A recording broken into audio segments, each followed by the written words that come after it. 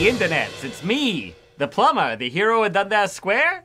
And here, look at my other friend, my new other friend who's also a hero, Major Faultline. Just so we're clear, I'm not sleeping over. Right.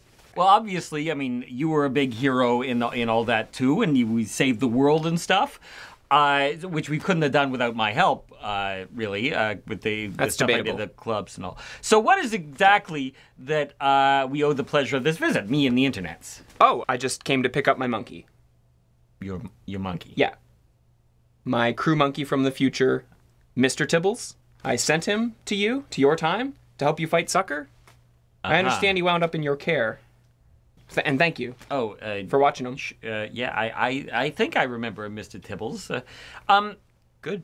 Did I show you this bed? I built that myself. Oh, that's really... Are those rubber sheets? Yeah. Oh. Okay. Yeah, no, it does get better, honestly. I had a similar... I won't tell anyone. Don't tell anyone! Anyway, Mr. Tibbles, where's he at? Tibbles! Normally he hears my voice and he comes running. It's kind of weird. A funny story, actually. Oh, yeah? He got in a battle to the death with a squirrel. That is a funny story, because Mr. Tibbles hates squirrels. He just doesn't like the way they look. He blames them for all the society's ills. He's basically a racist, a squirrel racist. Killed a squirrel. Well, actually, oh, God. It is a battle to his death. Your monkey is dead. I'm sorry. A squirrel killed Mr. Tibbles?